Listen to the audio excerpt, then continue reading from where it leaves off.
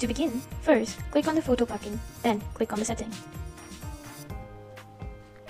Here, you may check the checkbox of your preferred document to incorporate the photo plugin configuration. For example, I will select quotation, then click Save to save the setting. Now, to proceed with quotation, go to Sales and click on Quotation. Here, click New to create a new quotation.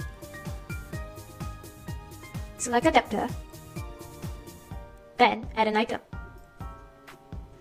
Then, to load the image, go to the image, right-click and click on Load. Here, you may select the image, and then once done, click Open. As you can see now, the image will automatically appear in the quotation. Key in the quantity and the price. Then, once done, click Save. So now, the quotation would be saved.